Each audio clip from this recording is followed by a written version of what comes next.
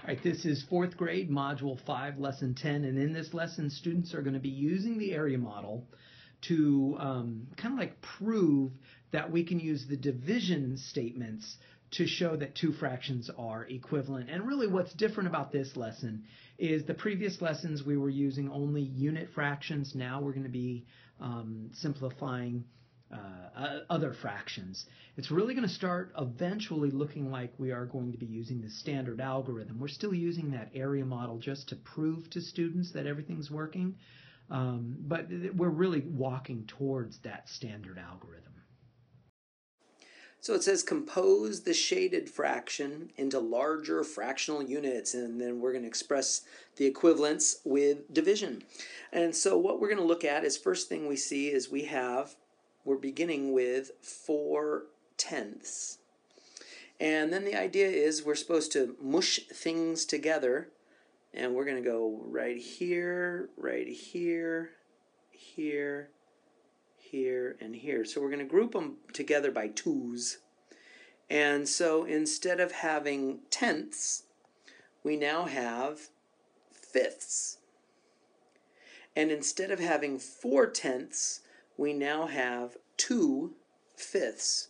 So we know that 4/10 is equivalent to 2/5, and we can use the division statement to show that these two guys are equivalent, because we can say that 10 divided by 2 is 5, 4 divided by 2 is 2, and because we're using the same numbers in the numerator and the denominator, and because, of course, 4 divided by 2 is 2 and 10 divided by 2 is 5, that tells us that 4/10 is equivalent to 2/5.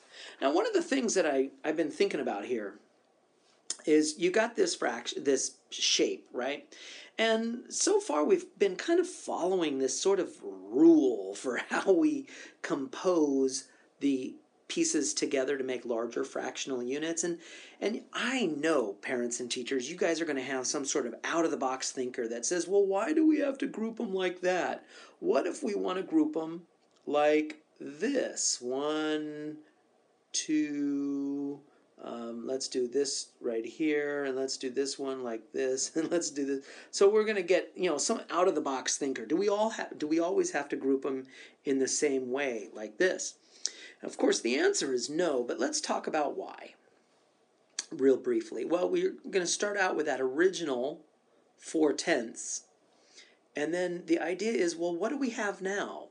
Well, we have 5 groups, and they're all the equal-sized groups. They're all the same size, they're just not oriented in the same way. So our denominator, we still have 5 as our denominator because we still have 5 groups total. And out of the 5 groups total, 2 of those groups are completely shaded in, so our numerator is 2, and then we can still use our division to show that it works. Oh, look at that. 4 divided by 2 is 2. 10 divided by 2 is 5. Therefore, 4/10 is equivalent to 2/5. So I just thought I'd point that out because parents and teachers, you may have some sort of out-of-the-box thinker student who's saying, well, why do they always have to be oriented in the same way? And the answer is they don't have to be oriented the same way. They can be cockeyed as long as each of the groups, even though they're oriented in different directions, as long as each of the groups are the same size, we're okay. Moving along in that same idea, so we're going to express the equivalent fractions using a division statement, right? So let's just do B here. So we're going to start with the fact that we have, let's see, what is that, 12/16. Now, how do I know 12/16? Well, because there's 16 pieces total, and 12 of the 16 are shaded in. All right, so we know that we're going to start off with 12/16, and I can group, and I can put these 4 together. I could put these 4 together, these 4 together, and these 4 together.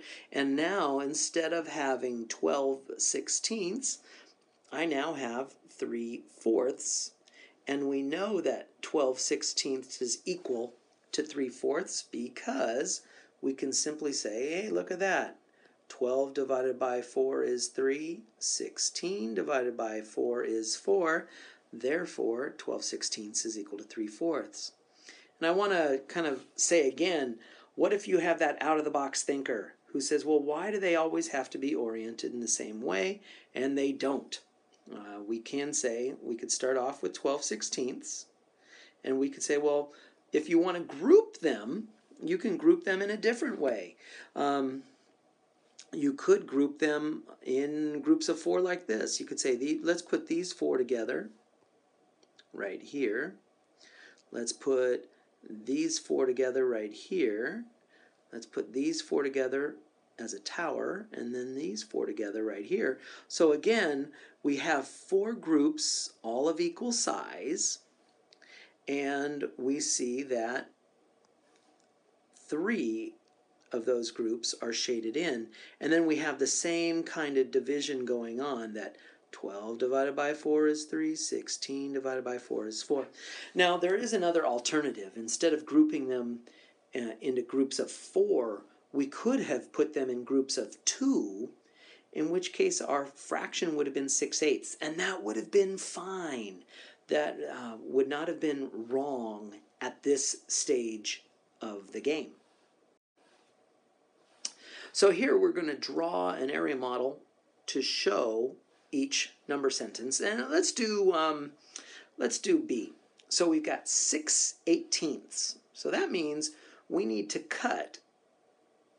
draw a box and cut it up into 18 equal-sized pieces. So I think what I'm going to do is I'm going to use my multiplication fact, and I know that 3 times 6 is 18. So there's my 18, and it says we're supposed to shade in 6 of those 18.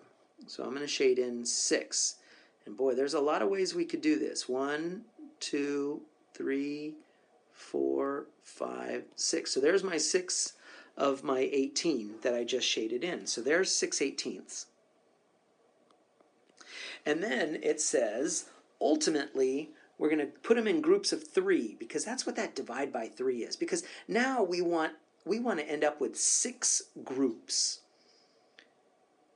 Because we want to end up right here. We want to take these 18 pieces, these fractional units, 18 little fractional units, and we want to end up with 6 groups. And so instead of 8 groups, we want 6 groups. And I can see that, 6 groups, pretty straightforward. I could go 1 group here, 1 group here, 1 group here, 1 group here, 1 group here, 1 group here. But that's no good, because I don't have any groups that are completely shaded in. So I want to think of a different way that I can create 6 groups.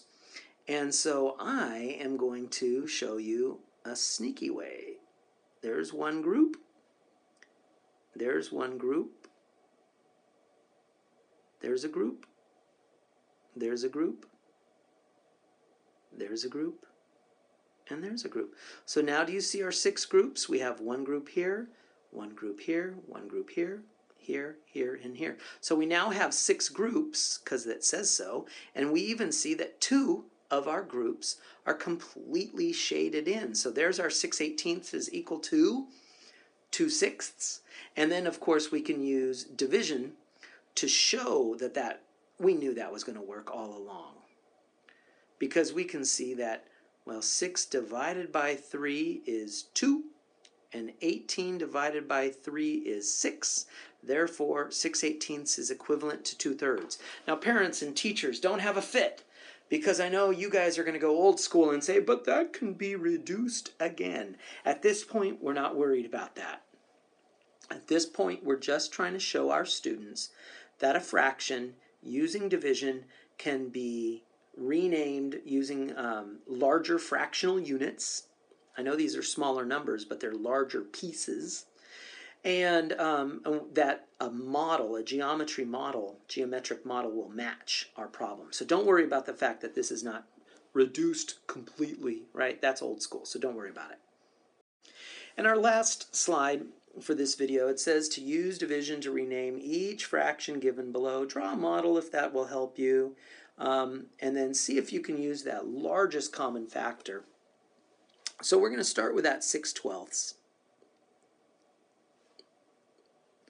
And we're going to say, well, what can 6/12, what can both 6 and 12 be divided by? And we want to think about the largest factor. Well, we know that 6 can be divided by 2, so can 12. We know that 6 can be divided by 3, and so can 12. But the largest common factor is 6. Because 6 can be divided by 6, that gives us 1. And 12 divided by 6 is 2. So that tells us that 6/12 is equivalent to 1/2.